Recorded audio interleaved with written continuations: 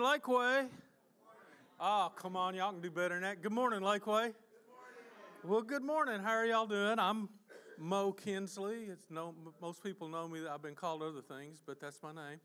I want to welcome you here to Lakeway. Y'all could have went anywhere in the Metroplex, and y'all decided to come here. Same as the people in the internet.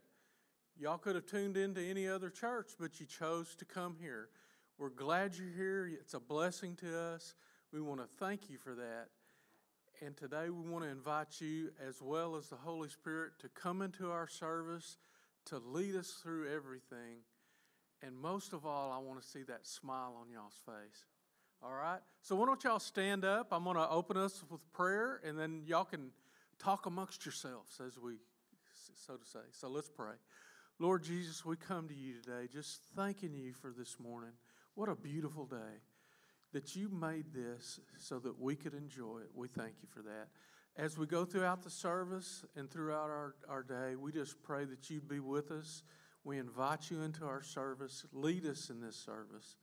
Lord, anything we learn, we just thank you for that and pray that we can retain it and share it with someone who doesn't know about you. Help us to be that light in the land of darkness that we live in. We thank you and we give you all the praise. And all of God's people said, Amen. Amen. Talk amongst yourselves. Say.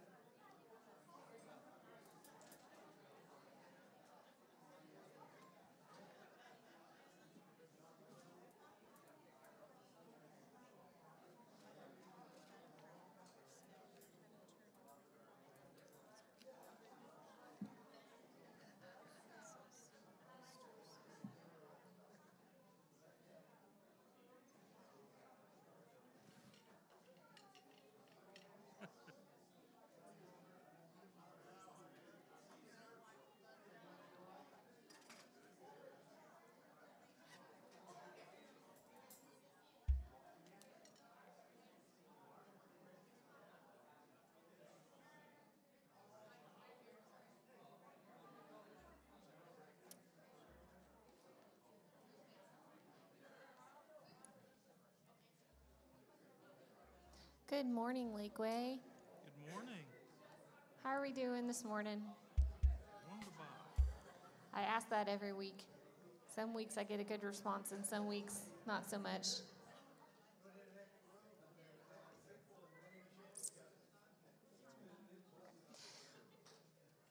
Well, sometimes when we come to worship the Lord, we have praises to bring to Him.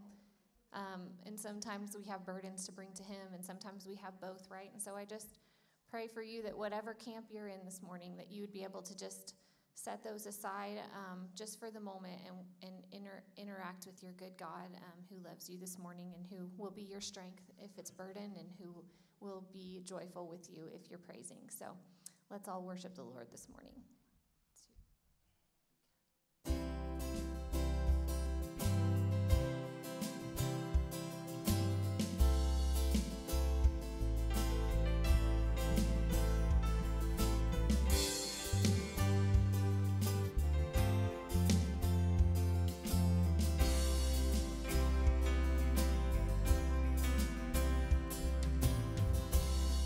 Those walls that we called sin and shame, they were like prisons that we couldn't escape. But He came and He died and He rose. Those walls are rubble now. Amen. Remember those giants that stood in our way. They were like mountains that stood in our way. But He came and He died and He rose.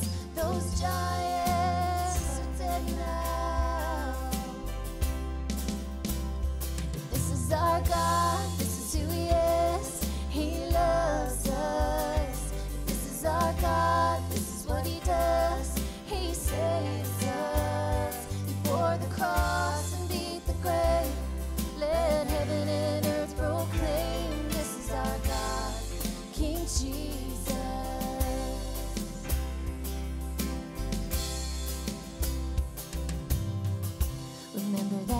fear that took our breath away. Faith so weak that we could barely pray. But he heard every word, every whisper. And now those altars in the wilderness tell the story of his faithfulness. Never once did he fail, and he never will.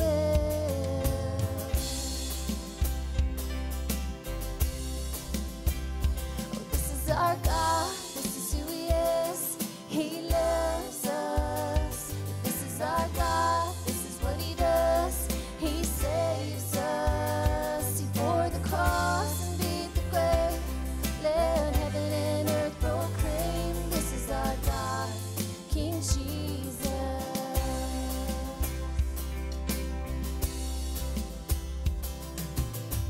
Who pulled me out of that pit? He did, he did. Who paid for all of our sin? Nobody but Jesus. Who pulled me out of that pit?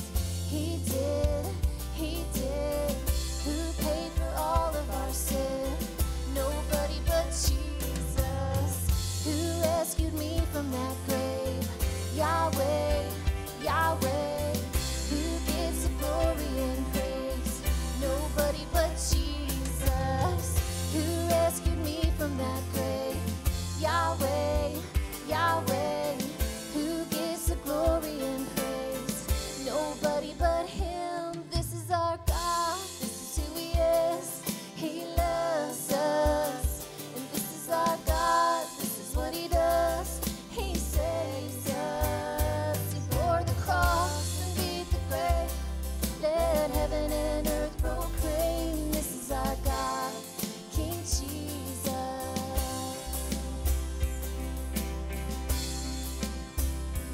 He bore the cross and beat the grave.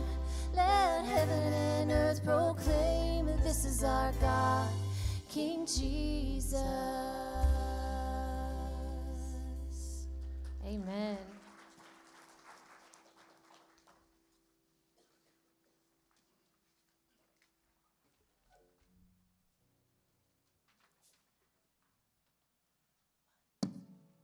One, two, ready, go.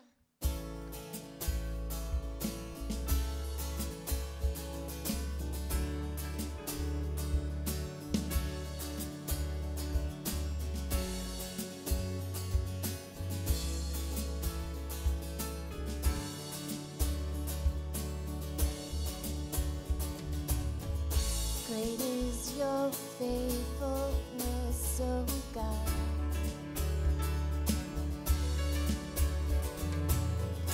You wrestle with the sinners. We're going to start that one over this morning. Your worship leader is not perfect, let me tell you.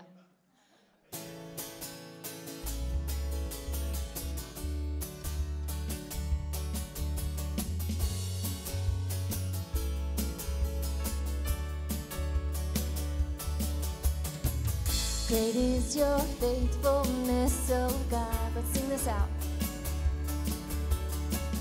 You wrestle with the sinner's restless heart. You lead us by still waters into mercy. And nothing can keep us apart. Amen.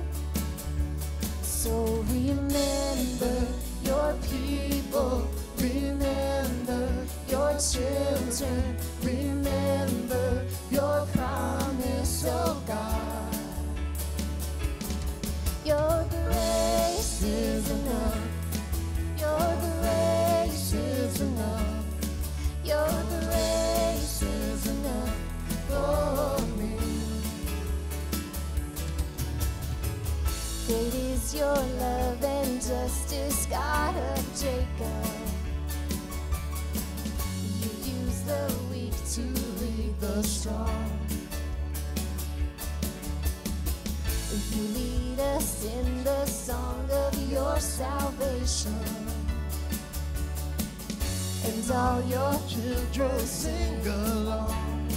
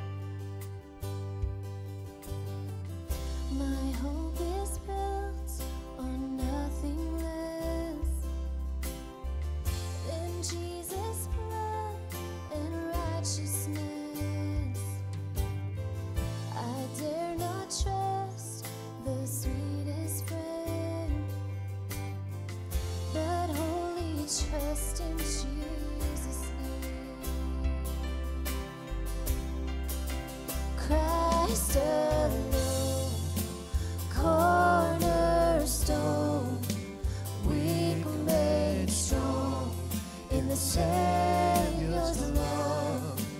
Through the storm, He is Lord, Lord of all.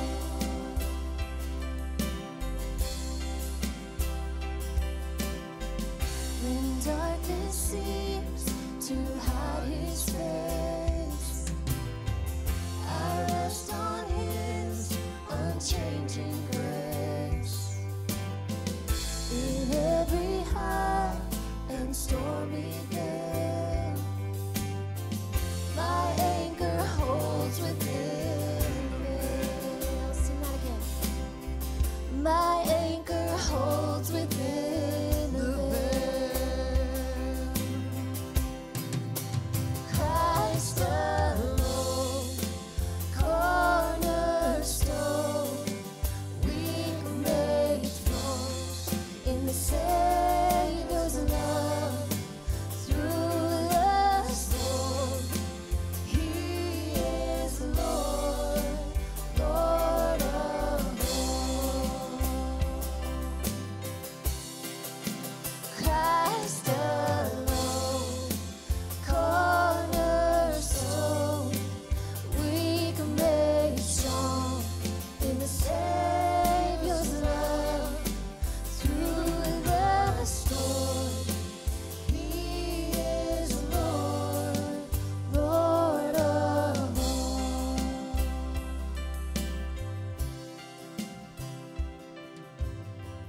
When He shall come on trumpet sound, oh, may I then in Him be found, dressed in His righteousness alone. Faultless I stand before the throne. Christ alone, cornerstone, weak made strong in the Savior's love.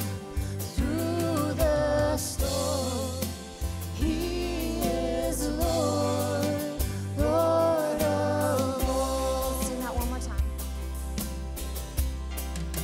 Christ alone, cornerstone, weak made strong in the Savior's love. Through the storm, He is Lord, Lord of all. Amen. Through the storm, He is Lord, Lord of all. Amen. Well, no matter what you're bringing to the table this morning, whether you fell short this week, didn't live up to your own standards even, God is good, and He covers it all. And He loves us so much that He called us His children. Think about how much you love your children, or if you don't have children, how much your parents loved you. This is an unending, unconditional kind of love that He has for you.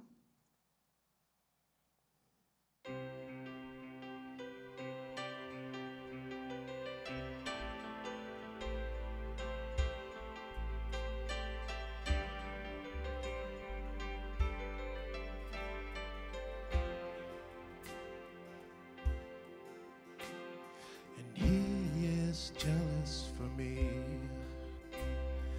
Love's like a hurricane. I am a tree bending beneath the weight of His wind and mercy. When all of a sudden I'm unaware of these afflictions eclipsed by glory, and I realize just how beautiful you are and how great your affections are for me. And oh,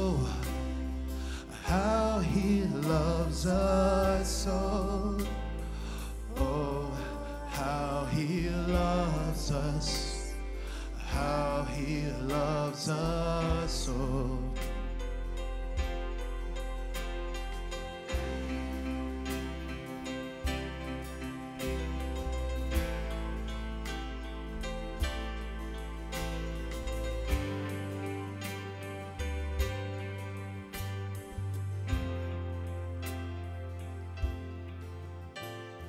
And he is jealous for me. Love's like a hurricane. I am a tree bending beneath the weight of his wind and mercy. When all of a sudden I am unaware of these afflictions eclipsed by glory, and I realize just how beautiful you are and how great your affections are for me. And oh, how he loves us so. Oh, how he loves us. How he loves us so. And oh, how he loves us so. Oh, how he loves us. How he loves us so. Yeah, he loves us. Oh, how he loves us. Oh, how he loves us. Oh, how he loves. He loves. Yeah, he loves us. Oh, how he loves us. Oh, how he loves us. Oh, how he loves.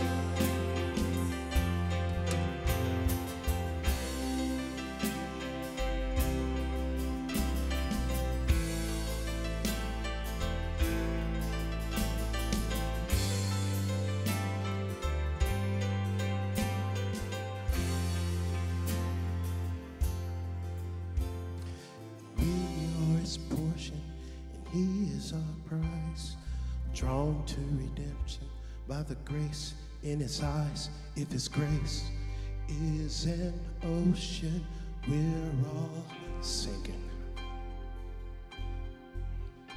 So heaven meets earth like an unforeseen kiss, and my heart turns violently inside of my chest.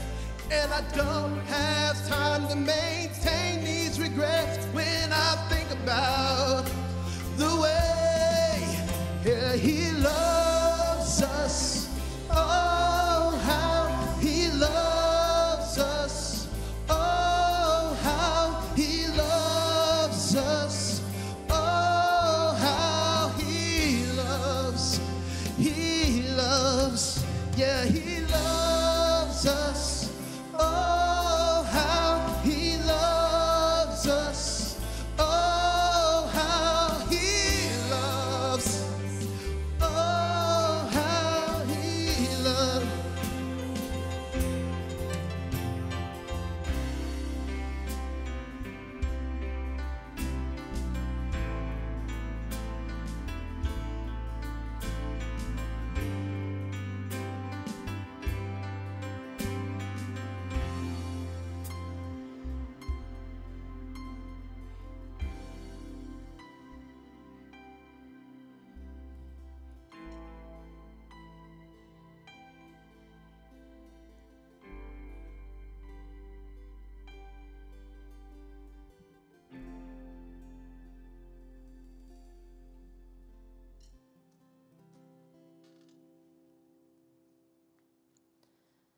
Amen. Oh, God, thank you for who you are, Lord, and thank you that this morning, no matter what we bring to you, God, you love us still, that we are still your children, that we get another day to try again, God. And really, the whole point is just to grow closer to you, God. And as we put off the things of the flesh, God, we get to grow closer to you, and in that we find joy. In that we find benefit, God. And so we're just so thankful to you for giving us that opportunity, that we get to draw closer to you, to find truth and meaning in this life, and to know who we are, why we're here, God. It's a huge weight off. We know what we're called to do. We're called to love you. We're called to love each other. We're called to serve you. And in that, we get to have peace, unexplainable peace. We get to have joy, unexplainable joy. We get to have all of those wonderful fruits that you promise us. And so we're just so thankful for that. We pray for Pastor Mike as he brings the sermon, God, that our ears would be open and willing to listen to what you have to say to us this morning, God. And I pray all of these things in your beautiful Son's name, Jesus. Amen.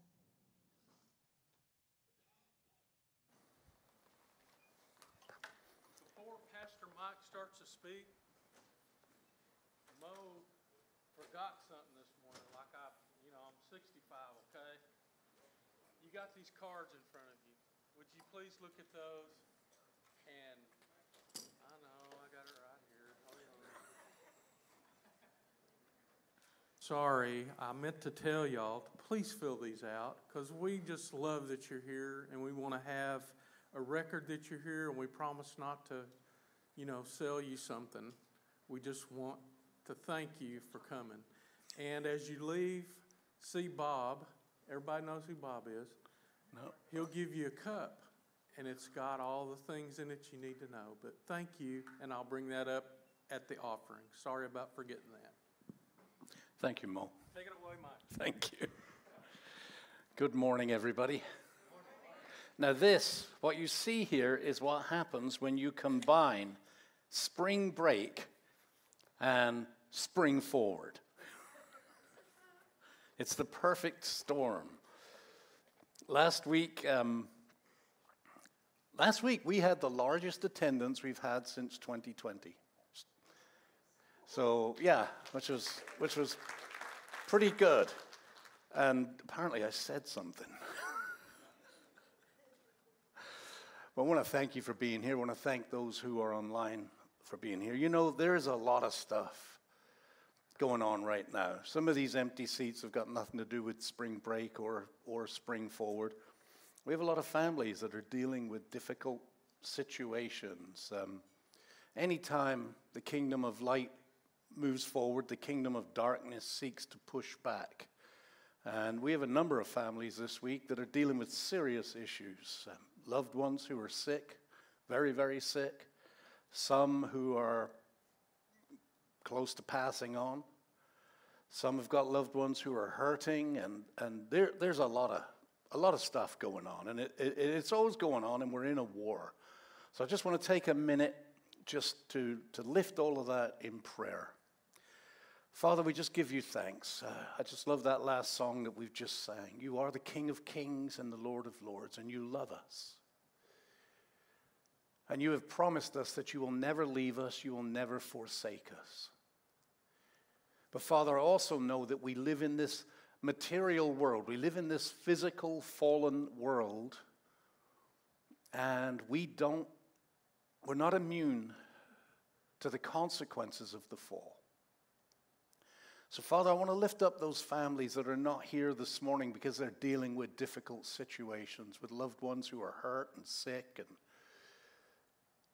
Father, let your Holy Spirit just be with them right now. I pray. Let your peace be with them right now. Bring that peace that surpasses all understanding into their situation. And Father, as I come now to bring this message, there's a lot of scripture this morning. Father, wake us up. Keep our minds focused so that we don't wander. Let us hear from you today, Father. And empty me of me so that my words are not my words. They are your words, empowered by your Spirit to bring about transformation in our lives. And we pray all of this in Jesus' name. Now, the other thing that happens when you combine spring break and spring forward is you don't get notes. I did not get the notes finished this morning, and I really wish I had. So the guys put a blank note page in your... I still would like you to take notes if you would like to take notes. If anyone needs a note page, just raise your hand and we'll get one to you. Come on, someone just pretend. I just like to see him running. All right, everybody's got a note page that requires a note. We are in a series called. That's what I was looking for. That's what I was fishing for here this morning. And this morning I'm going to take a different sermon this morning. This is more of a teaching. We're going to look in all four Gospels. Well, three of the four Gospels. Two of them, Matthew and Mark, have the same scripture. So there's a lot of scripture. And some of you love that stuff. And I know others are thinking, oh no. Whatever you might be thinking, just pray that God will speak to you in those scriptures. So what I want to talk about this morning is the nature of the call. And to do that, we're going to look at the calling of the disciples. How it happened, when it happened, and the nature of it. Calls come to us in all shapes and sizes. On call, call waiting, call forwarding, dropped call, recall. And as we go through this calling of the disciples, you're going to see all of those elements of a call. And these things happen in our lives too. And we're going to look at this calling of the disciples.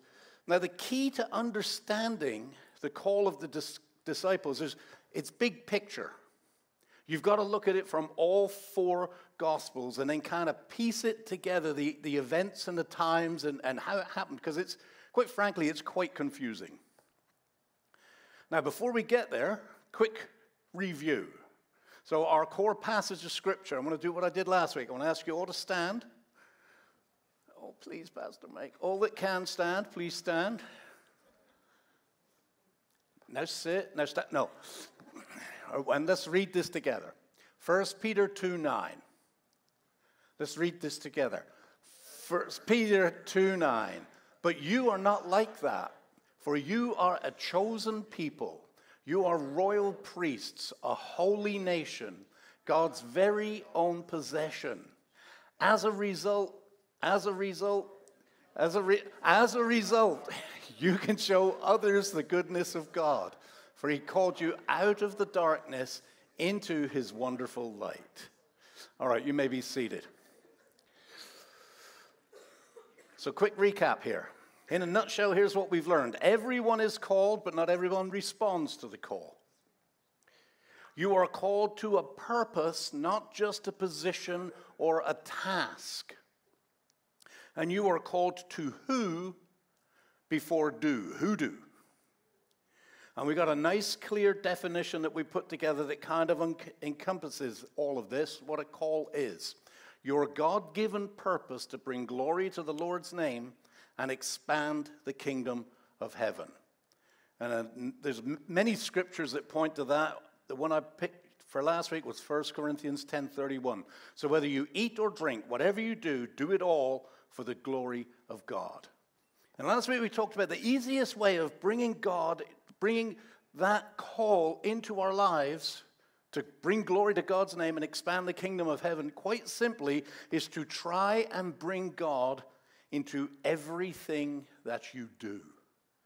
Make it a conscious decision. So that kind of gets us up to date. If you're joining us online, if you're a guest for the first time, I strongly suggest that you go into our website and to Facebook and look at the last two messages that'll bring you up to where we are today. All right, let's see what we can learn about all of this by looking at Jesus' very first group of callees. I don't know if that's a word, but it is now. The 12 disciples. Let's go through them first. There's Simon, who is also called Peter. His brother Andrew, they were both fishermen. James, the son of Zebedee, and they put the son of Zebedee because there's two James. His brother John, they were both fishermen too, so we got two sets of brothers. There's Philip, Nathanael, also called Bartholomew in some of the scriptures. Thomas, who goes by a bunch of names. Didymus is another name. They both mean the same thing. In different languages, they mean twin. Matthew, he was a tax collector. There's the other James, James the son of Alphaeus, to distinguish him from the first James, also sometimes known as James the Lesser. How would you like that? With a group of people, we got James and James the Lesser. We have Mike, Big Mike, and Mike Medium. Then we've got Thaddeus, who's sometimes called Judas, son of James, Simon the Zealot, and Judas Iscariot, who betrayed God. So let me tell you just a little bit about these guys. So we know that we got two sets of brothers. Peter, Andrew, James, and John were all fishermen. Matthew was a tax collector, probably well-educated. We're not going to look at his call today. Thomas was a twin. That's what his name means. Simon was a zealot. A zealot was a fanatic. He may have been a political zealot who wanted to get the Romans out of there because he was a Jewish man. He may have been a religious zealot. We don't know, but whatever he was zealous about, it was strong enough that they added it to his name. It's Simon the Zealot. There's a chance that Thomas, Nathaniel, and Philip were also fishermen, which we'll see a little bit later. But we don't know. We don't know anything about James the Less, anything more about Thaddeus, or anything more about Judas Iscariot, except that he was the one who betrayed God and he ended up killing himself. Now, how did this raggle-taggle group of men become the disciples of Jesus, a.k.a. the called? So we're going to look at Matthew, Mark, Luke, and John. Now, the passage in Matthew and Mark is exactly the same, so we're just going to read one. So let's start with Matthew. Lots of scripture, I'm sorry. Say, some of you are like, yes, and some of you are like, So this is Matthew 4. I'm reading from the New Living Translation. One day, as Jesus was walking along the shore of the Sea of Galilee, he saw two brothers, Simon, also called Peter, and Andrew, throwing a net into the water, for they fished for a living. Jesus called out to them, "Come, follow me, and I will show you how to fish for people." And they left their nets at once and followed him.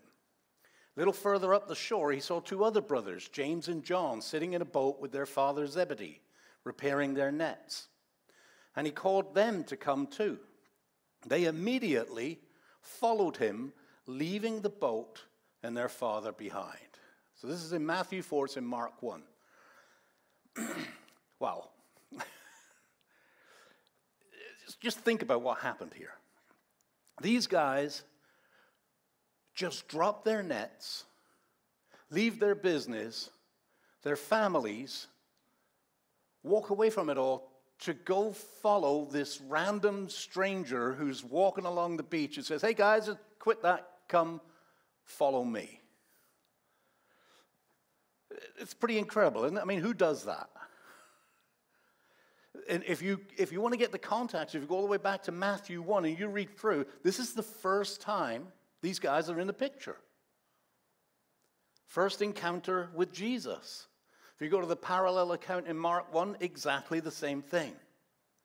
And it makes me wonder, what was it about Jesus? What charisma did he have that these men would encounter him in this way? Just stop what they're doing, drop everything, and go follow him. I mean, it's very intimidating. I remember the first time that I ever read this, I was a bricklayer. And I always like to put myself in a situation, and I'm thinking, what would it be like? I'm up on the scaffold laying bricks with the guys, and this guy comes walking through the construction site, and he looks at me and he says, "Hey, come follow me." Drop my trowel down, climb off the scaffold, walk away from my job, my family, my kids, and go follow this guy. The bills all still need to be paid. The rent still needs to be paid. The mortgage. We know that Peter was married. And Paul tells us actually that maybe all of the apostles were married. And I think, it's quite intimidating. Why are they such spiritual giants? And I'm not, because quite honestly, if this random guy came walking through the construction site and said, "Mate, come follow me," I'd be like, "No, that's good. I got me a job here. I like this job. It makes me some money. Catch me later, guy." I mean, I wouldn't climb off the scaffold. I would not go down there. So are these guys more spiritual than me? Or is there something more going on that we don't really know about at this point? See, context is king. So that's the account from Matthew. Let's turn to Luke and see what Luke says. Now you'll notice on the last one and this one, you've got this little subtitle, The First Disciples. It was in the Matthew account. Now that's not in the Bible. These are titles that the publishers of these Bibles have added at a later date. There's no Greek thing that says the first disciples. But each one has decided to put that in there. So we've got Luke here. One day as Jesus was preaching on the shore of the Sea of Galilee, great crowds pressed in on him to listen to the word of God. So different scenario here. He noticed 2 empty boats at the water's edge, for the fishermen had left them and were washing their nets. Okay, that's a little different. Stepping into one of the boats, Jesus asked Simon, its owner, to push out into the water. So he sat in the boat and taught the crowds from there. When he had finished speaking, he said to Simon, "Now go out to where it's deeper and let down your nets to catch some fish." "Master," Simon replied, "we worked hard all last night and didn't catch a thing. But if you say so, I'll let the nets down again." Now we know something more is going on there. It seems like these guys have got a relationship. And this time their nets were so full of fish that they began to tear. A shout for help brought their partners in the other boat, and soon both boats were filled with fish and on the verge of sinking. When Simon Peter realized what had happened, he fell to his knees before Jesus and said, "Oh Lord, please leave me. I'm such a sinful man." He's becoming aware, like, this guy's no ordinary guy. For he was awestruck by the number of fish they had caught, as were the others with him. His partners James and John, the sons of Zebedee, were also amazed. Jesus replied to Simon, "Don't be afraid. From now on, you'll be fishing for people," similar to what it said in the last passage. And as soon as they landed, they left everything to follow Jesus. Okay, so we got some new details here. Now, is this the same event told from a different perspective, or is this a different event? They both got that subtitle, The First Disciples. Now, there's a reason that we have 4 Gospels instead of 1 Gospel. I mean, why do we need 4 accounts of the same story? Because they give us a more complete picture of what's going on. You know, when police are investigating an incident, they look for witnesses, right? But they don't go to the first witness and say, "Okay, we got a witness." They want to talk to all of the witnesses and get everybody's account so that they get a more complete picture. That's why we have 4 Gospels. So there's Matthew, Mark, and Luke. Let's go to John. John, for me, is the equalizer. Matthew, Mark, and Luke were all written before John. John was written later. And I truly believe that part of the reason that John wrote his gospel, it's an eyewitness account, is because he probably had seen these accounts of Matthew, Mark, and Luke, and we believe there was probably another one that we call Q, but we don't have it. And I think he looked at those, and he's reading through them, and he's thinking, hang on a minute. I'm not saying this stuff is wrong, but there's more to this story than what these guys have told you. And he brings a different perspective to the Gospels and a different perspective of what it means to be a disciple. A lot of details that are not found in Matthew, Mark, and Luke. John's account of the calling begins with the ministry of John the Baptizer, John the Baptist. And in chapter 1, he talks about who John the Baptist is, that he's come, he's the one who's preparing the way for the Lord. And the Pharisees come out to see John the Baptist, and they're questioning him. They're all waiting for the Messiah to come. Everybody's got, we know he's coming, we know he's coming. And they go out and they see John, and they ask him, "Are you the one? Are you the Messiah?" And John says, "No, I'm not the Messiah. I'm here to make the way straight for the Messiah. I'm here to tell you that the Messiah is coming, and he's coming soon. But I'm not him."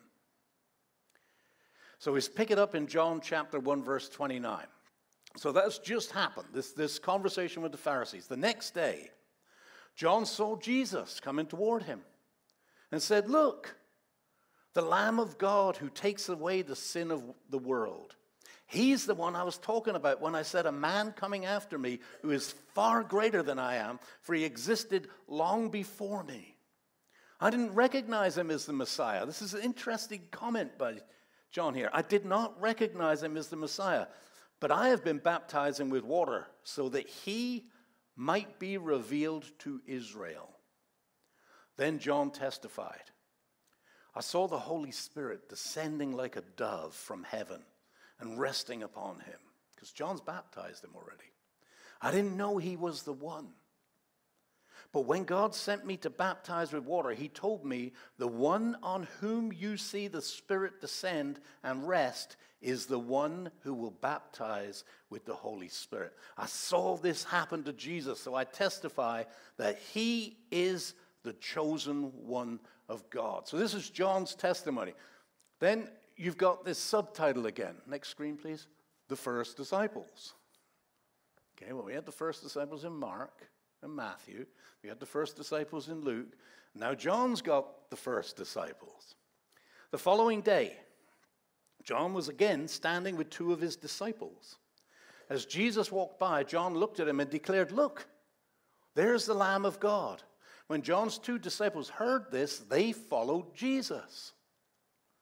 Jesus looked around and saw them following. What do you want? He asked them. They replied, Rabbi, which means teacher. Where are you staying? Come and see, he said. It was about 4 o'clock in the afternoon when they went with him to the place where he was staying. And they remained with him the rest of the day. So they're going to hang out with Jesus. Jesus has invited them along to where they're staying. Come and hang out, guys. Andrew, Simon Peter's brother, was one of these men who heard what John said and then followed Jesus. Andrew went to his brother Simon and told him, we have found the Messiah, which means Christ, which means chosen one. Then Andrew brought Simon to meet Jesus. Looking intently at Simon, Jesus said, your name is Simon, son of John, but you will be called Cephas, which means Peter, which means rock. The next day, Jesus decided to go to Galilee. So this is all happening down near Jerusalem. That's where John the Baptist had his ministry. So these guys are down there for some reason, and the reason is they are disciples of John the Baptist. Jesus is baptized. John has baptized Jesus. He does this testimony about who Jesus is. These guys connect to Jesus. Jesus decides, I'm going back to Galilee. Next day, Jesus decided to go to Galilee. He found Philip and said to him, come, follow me. First time we heard of Philip. Philip was from Bethsaida, which is in Galilee, Andrew and Peter's hometown. Philip went to look for Nathanael and told him, we have found the very person Moses and the prophets wrote about. His name is Jesus, the son of Joseph from Nazareth. So they might be familiar with Joseph too. This is Joe's boy. Turns out he's the Messiah. Nazareth, exclaimed Nathanael. Can anything good come from Nazareth? Nazareth? Come and see for yourself, Philip replied. As they approached, Jesus said, now here is a genuine son of Israel, a man of complete integrity. What a great greeting. Eh? You're coming to meet Jesus for the first time. Wow. To call someone a son of Israel means that he's a genuine Jewish person. He's a follower of Yahweh. A man of complete integrity. How do you know about me? Nathanael asked. Jesus replied, I could see you under the fig tree before Philip found you. Freaky. Then Nathanael exclaimed, Rabbi, teacher, you are the Son of God, the King of Israel. Jesus asked him, do you believe this just because I told you I had seen you under the fig tree? You will see greater things than this.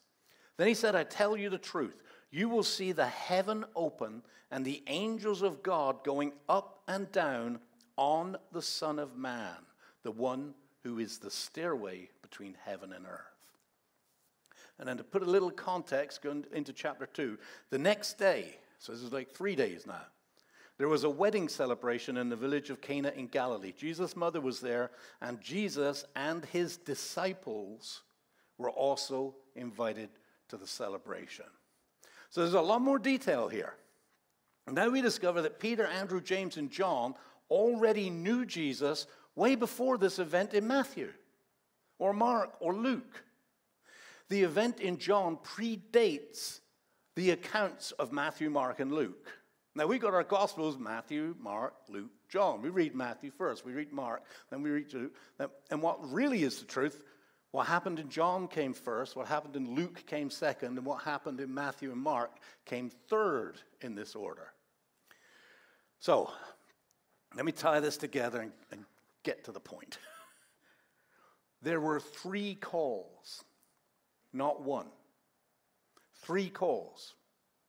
Chronologically, Peter, Andrew, Philip, and Nathanael first became aware that Jesus was the Messiah back down in Bethany in Judah. Andrew was already a disciple of John the Baptist. That means that he was a deeply spiritual man. He's been learning about Jesus from John the Baptist way before he ever met Jesus. But he was still a fisherman. He was a disciple of John and a fisherman. Some of the other disciples we know were also disciples of John the Baptist, deeply spiritual men, before they met Jesus.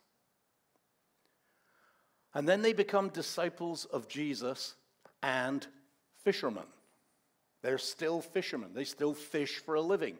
They were followers, disciples of John the Baptist. Now they're followers, disciples of Jesus. But they're fishermen. That was the first call, this call in John.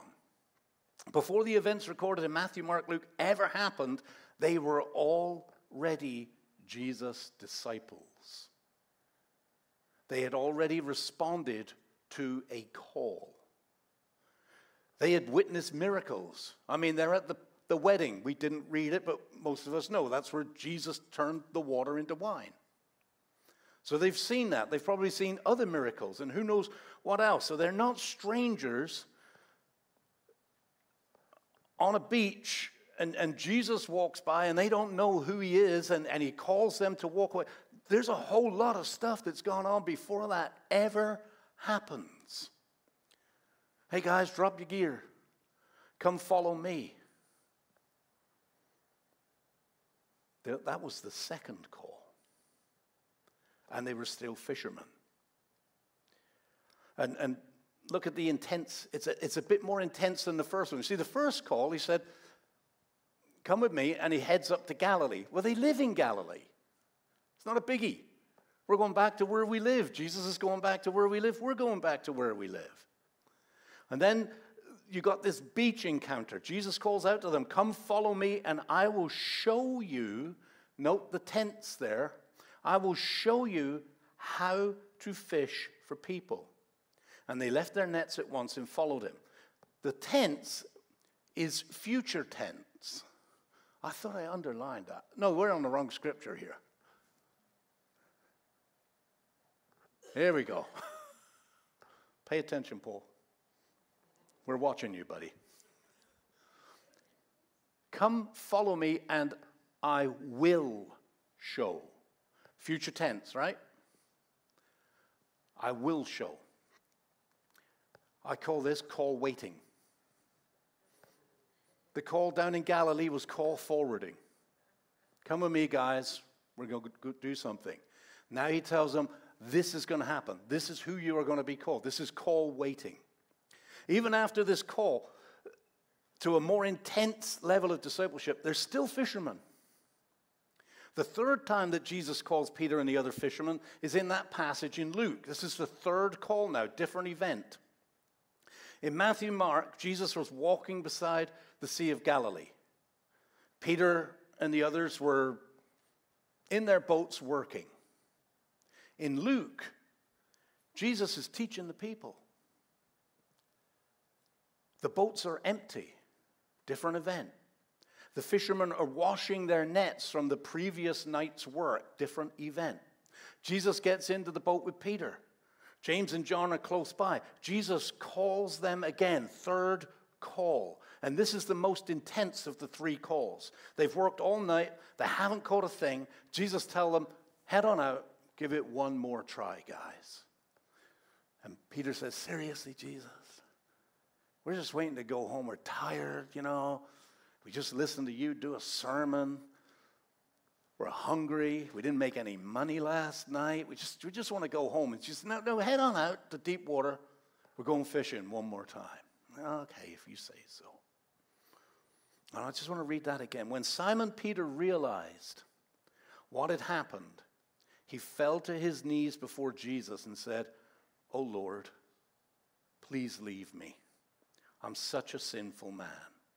For he was awestruck by the number of fish they had caught, as were the others with him. His partners, James and John, the sons of Zebedee, were also amazed. Jesus replied to Simon, "Don't be afraid. From now on," you see the difference? Before it says you will be, and in this one he says from now on you will be fishers for people.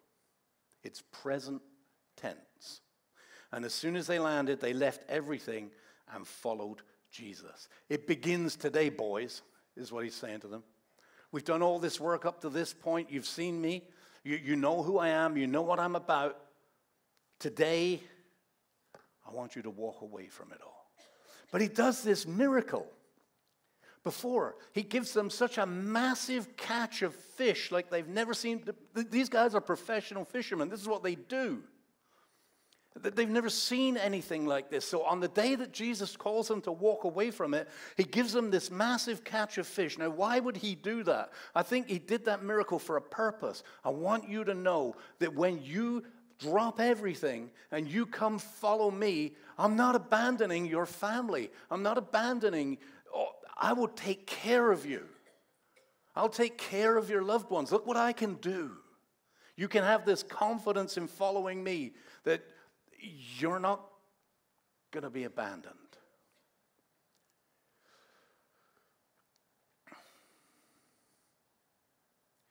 Come now, leave it all and follow me. We are on call.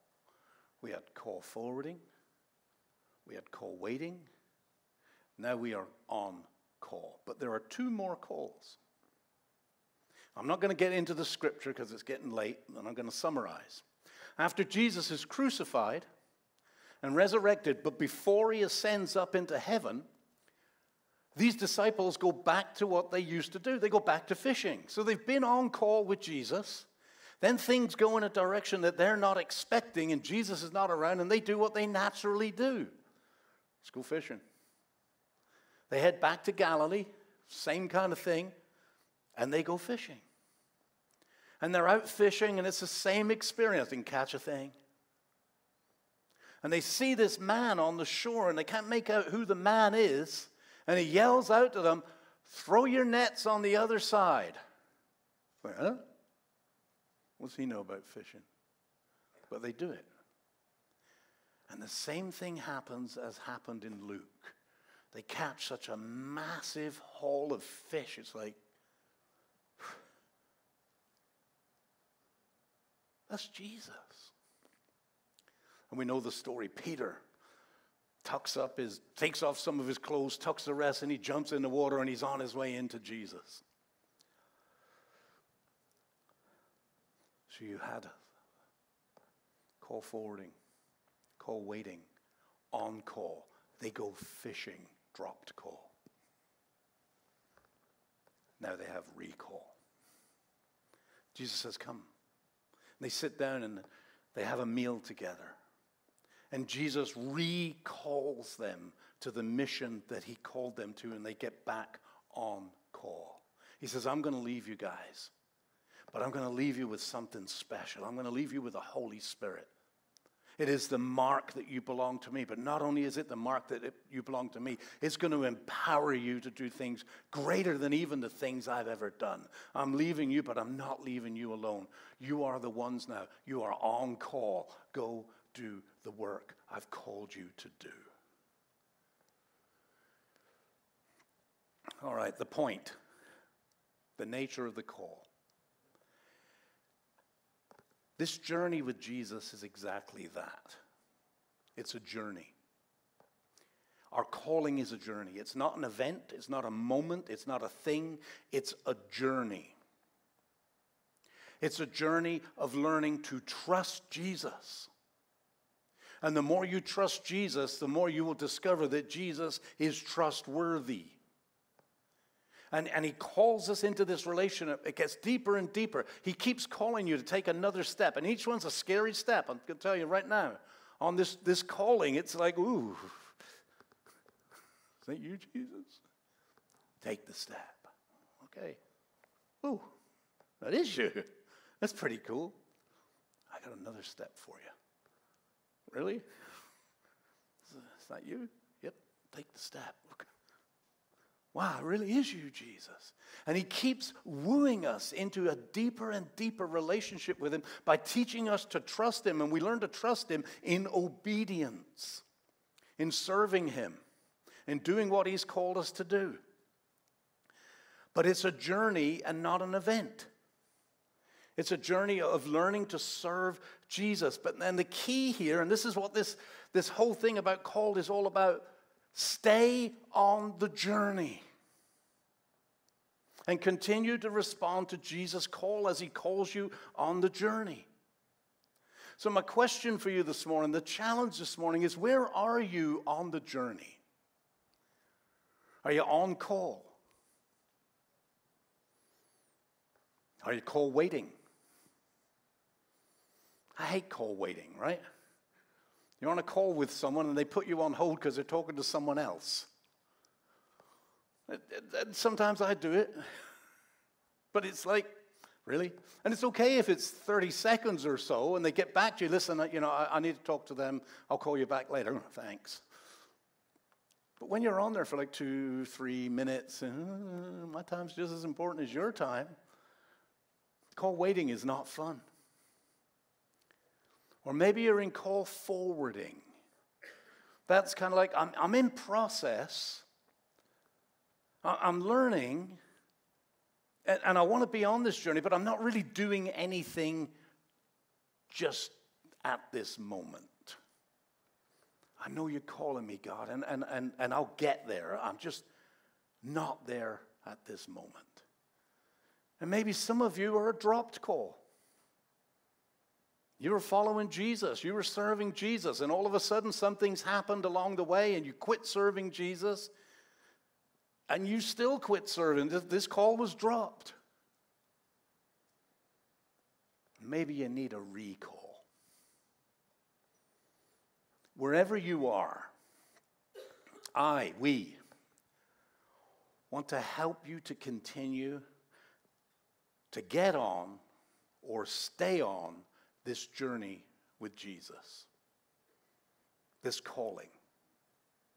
And last week I talked to you about SHAPE, April 7th. Still haven't talked to the elders about it. SHAPE is something that we did some years ago. It comes from Rick Warren. What's that called again? Purpose-driven, Saddleback. And SHAPE is an acronym. It's about who you are. We're made up of our spiritual gifts that God gives us when we invite Jesus into our lives, our heart, what we're passionate about, our abilities, what comes naturally to us, our personality, who God has kind of shaped us to be, and our experiences in life, good, bad, ugly, whatever. God will use all of your experiences, even your failures, for good if you give them to him. And we want to help people discover their shape, because when you discover your shape, maybe you can start to see, okay, this is what God is gifting me for. This is where God is leading me. Maybe I need to take this step now. And maybe the first step is simply, who am I, God? Who did you create me to be? And we're going to invite everybody to join us on this journey. Now, some of you know your shape. And you're thinking, I don't really need to do shape. If you know your shape, come on the journey and help someone discover their shape. If you've done it before, I can tell you this, it changes. It changes as God molds us. I mean, if I did this 25, 30 years ago, I wasn't this shape. Spiritually, I'm in much better shape than I was 30 years ago. Physically, that's a whole different kettle of fish. But it changes. So if you did this, we did it 10 years ago or so, come back and do it again. We're going to start it on April the 7th. That's the Sunday after Easter. That is intentional. Because how you can be part of this is invite people to come to church for Easter. People like to come for Easter, don't they? We get a whole bunch of people at Christmas. We get a whole bunch of people at Easter that don't normally come. Well, we're fishing. That's what God told us to do. We're fishing. We put the bait out there. It's Easter. We're going to talk about Jesus. Oh, I like Easter. And at the end of the Easter service, we're going to say, hey, starting next week, we're going to find out who we are. People like to talk about themselves. And some of those people will come back like, oh, I'm interested in that. I wonder if this will help me in my career. I wonder if it'll help me in my relationships. It will. But in order for them to be a part of that, you've got to invite them. This is a part of how you, what was the definition of calling? Bring glory to God's name and expand the kingdom of heaven. A simple invite to Easter is a way of doing that. Now on Monday, March the 18th, that's not tomorrow, that's a week from tomorrow. The elders are going to love me because I haven't told them about this either. I'm going to have a planning and implementation. Yeah, that's right, isn't it? Say it for me. Implementation. Steal an hour from me and I'm useless. Meeting. Need all the small group leaders there, the Sunday school leaders, any ministry leads. I'll send you all an email, a text. But I'm inviting anybody that wants to be a part of implementing this to come and join us at that meeting. So I'm really opening this up. That's March 18th at 7 o'clock here. So put it in your phone if you want to be part of that, part of this implementation. And then, April the 7th, we're going to launch it. Let me close with this. I'm passionate about this whole thing called. You know, God laid it on my heart at the beginning of the year. I shared it with the elders. Here's our plan for the year, guys. Here's our scripture. 1 Peter 2:19. And God's just been speaking to me in that scripture. And here's what I think. When I look at you all, you know, last week there were more people here than we've had in 3.5 years. And I feel responsible as the pastor. If God brings people to us, He expects us to do something with those people. He expects us to help them on their walk with Jesus. And I'm absolutely passionate about that. This is an invitation for you to be a part of this, a part of what Lakeway is doing because you are Lakeway. And seek, God, you know what? I think I dropped the call. I think I'm on call waiting. I think I'm on call forwarding. I was on the call. I'm not on the call now. Never been on the call. I want to get on the call. Join with us. And let's get on this call together. And let's bring glory to God's name and expand the kingdom of heaven. Amen? Let me pray. Father, we give you thanks. You are the King of kings and the Lord of lords. And Father, I thank you that you never give up on us. You call us, and you call us, and you call us. And when we answer that call, you continue to call us. And when we ignore that call, you continue to call us. And when we sit in waiting, you continue to call us. You don't hang up on us. You're there for us. Father, I lift up everybody in this room today, those who are watching online, those who will watch later. And I pray that you would just put an excitement in their spirit, Father. Maybe there's a little bit of fear. I don't know what God is going to do with me. But I know you have a plan for each and every person in this room. May we have the courage to step out and begin responding to your call. And if you're already on that path, to continue responding to God's call. Thank you, Father. Thank you for your mercy. Thank you for your grace. In Jesus' name. And everybody said, amen. Mo, are you? Thank you, sir. Am I on? There we go. Thank you, Pastor Mike. You know what? I was thinking about taking that a little bit further than what you were talking about. If you have a really important person on your phone, you have speed dial, don't you? Sometimes you have speed dial, and what the deal is that person so important you just want to push one button and get them. That's what we need to do with the Lord. We need to put him on speed dial so that when we have that problem, that's who we need to go to. So that's just something to think about. I tell you what, well, the guys that are going to help me and the ladies that are going to help me with the offering, please come forward.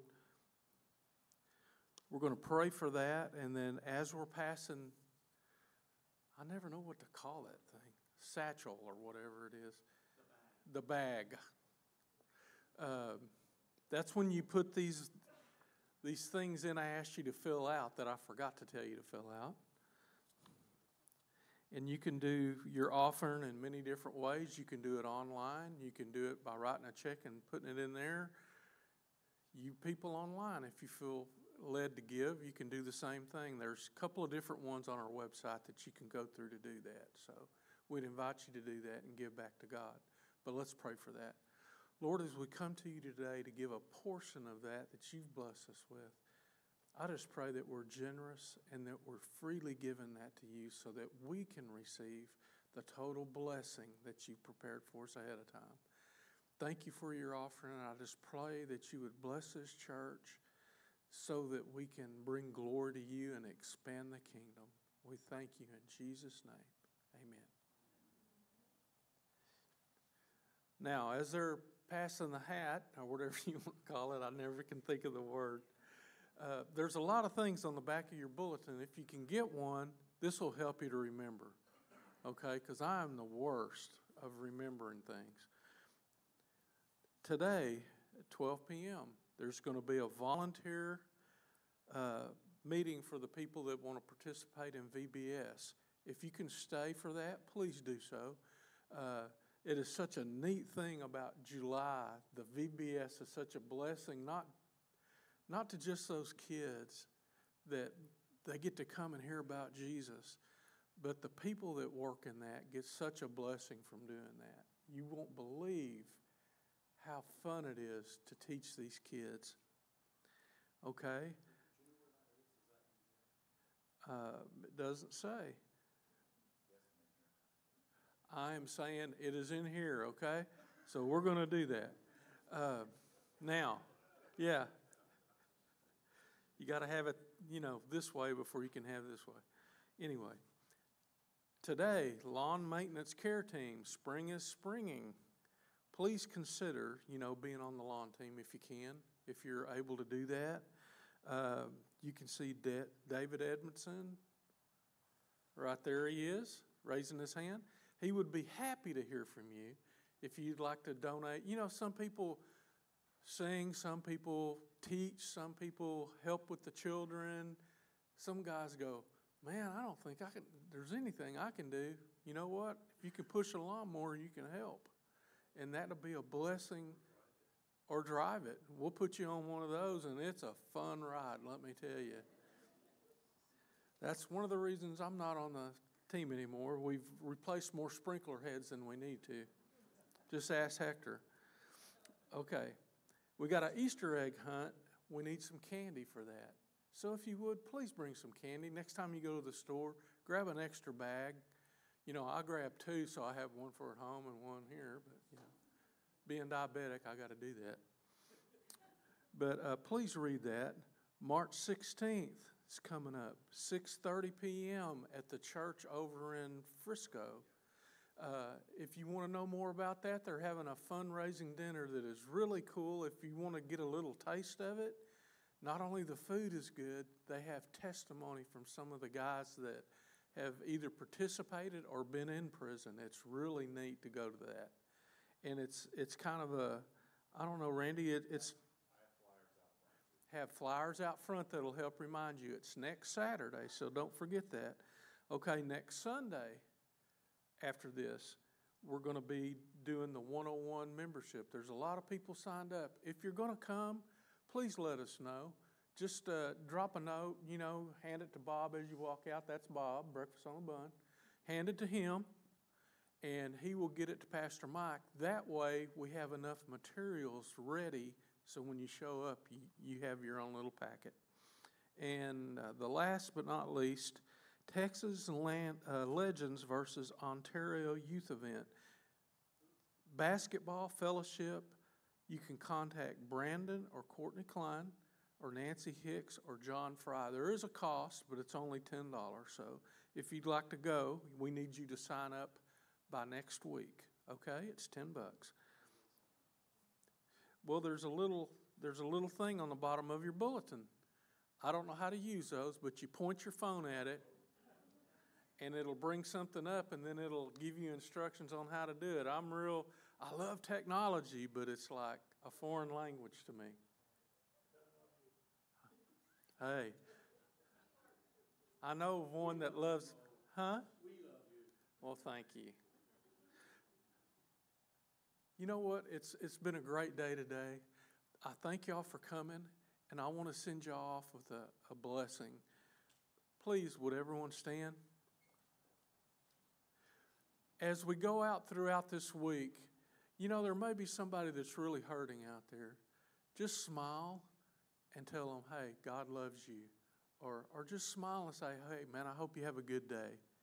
You don't have to know them, but you might bless somebody that's the only blessing that they receive for that day. So let's pray. Lord, as we go from this house, we just ask your blessing that you would just take us and put your arms around us, hug us, let us know that you're there. And Lord, help us let other people to know about you. Let them see in our face the way that you would have us to portray you. Thank you, and just keep everyone safe and come back. We love you and thank you. In Jesus' name, and everyone said, you are dismissed.